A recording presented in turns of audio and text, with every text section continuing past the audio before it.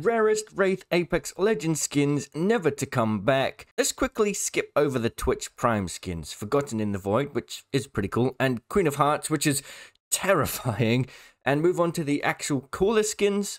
Next up, we have Sunbleach. This was a free reward in the year 3 anniversary event. I think a lot of Wraith fans really like this skin, so if you've got it, consider yourself pretty lucky because it is never coming back to the game. Now, we can have a quick look through all of these legendary Wraith skins. Thing is with these skins, as cool as they are, they could all come back at any point, making them not really rare. However, there are two skins that may not fit into this rule.